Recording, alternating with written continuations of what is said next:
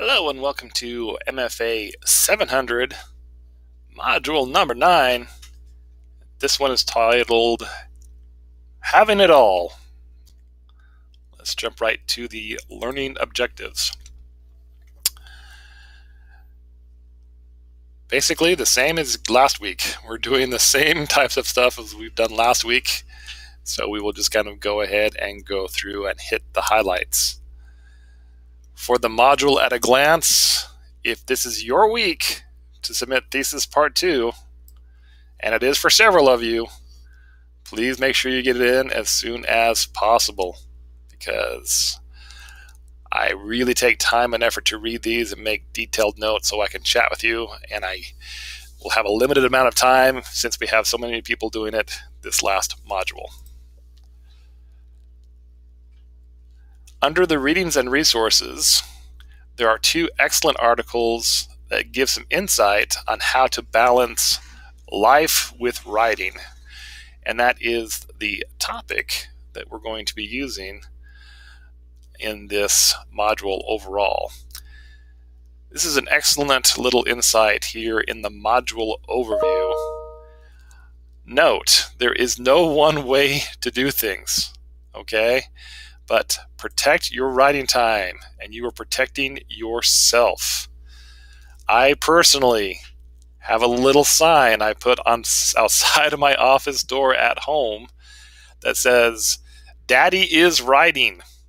And that lets everyone know to leave me alone unless the house is on fire, because otherwise I will get interrupted all the time. And we have that worked out in our house. It's going to work out for different people in different ways.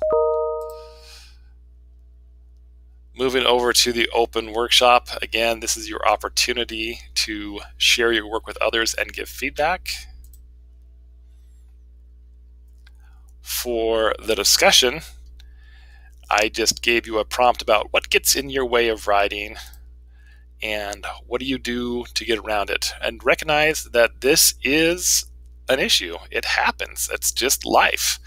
So maybe a chance to reflect, maybe a chance to share some wisdom with your classmates.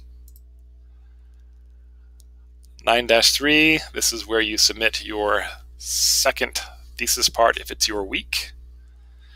And before we finish up, just a note about module number 10. There are 2 assignments that are coming up: the final project of the pitch and a reflection. Now, typically at Southern New Hampshire, we don't have any major assignments due in Module 10 because of the short turnaround time for grading.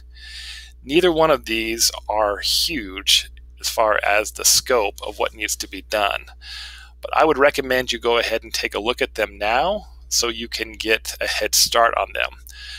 When Module 10 rolls around, I will have a weekly video that breaks these down and explains how to do them, but you don't have to wait for me.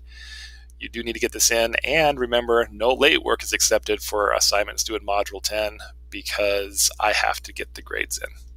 So that is it for this module, Module 9. Thank you.